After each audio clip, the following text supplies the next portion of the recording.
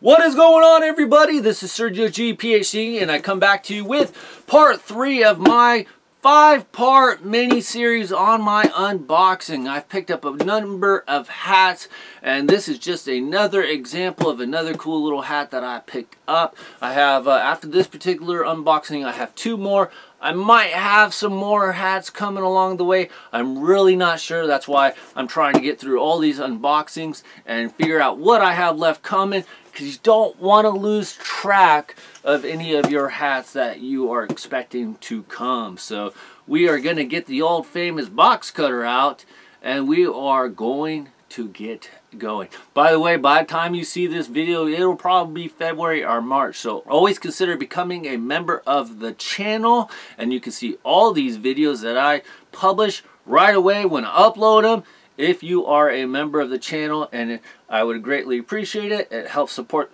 little YouTubers like me. So without further ado, guys, let's get on to the boxing. Let's see what hats in here. I am not doing very good on naming the collections because I honestly don't think most of these hats have names. I mean, you got the Copa Collection hat, which I took a look at. You have the Marvel Copa Collection hat.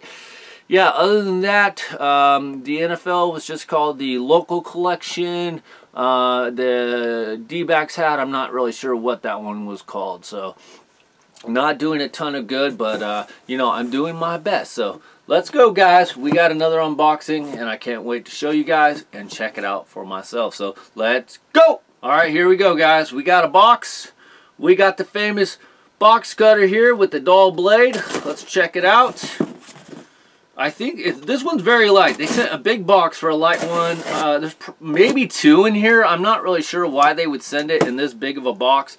I can tell you, as a reseller, this box is perfect for me. Yeah, they need to learn how to ship, because there's only one hat in that big ass box. One hat, but it's a good one. This one, be honest, guys, I did not buy this one for myself. This one I'm sending to a friend for Christmas, so that's why I got it. But I had to pick it up, and I still might pick it up for myself because I actually like it. He is a fan of this team, so I did try to get him a team or a hat that he would wear. He doesn't know it's coming because that's just how I do it. I just randomly buy things, and sometimes I'll send them to people. We got, bam! We got the New York Yankees. This one, I don't know if it has a name. It just says New York Yankees Company Navy 7.5. It says it's navy. It's a dark navy. It's got a yellow. Almost looks like a Cobra Kai Collection 2.0, but I don't think that's what it's called. You got the Yankee lettering in red right there. Looks really good. You got the 2008 All-Star Game patch there on the side. Freaking love the colors on this one. It is nice. It is subtle. It's not too outlandish. It's got a yellow button. Gray UV, black sweatband, 7.5. Oh, look at this, guys. This one has a tag on the inside. It says 22/12. What is that supposed to tell me? I don't know. This one is made in Bangladesh. It is polyester. It is Cooperstown Collection. 7.5. Let's see how it fits. Actually fits okay for a 7.5. A little tight for me, but it's not for me, so it doesn't matter. He is a 7.5, so freaking not too bad. It's got some little dust on it, but I will package this one up and send it in a real box, or a box that's a little bit more proper, and then I will keep the other box. So anyways, guys, hope you guys enjoyed this video.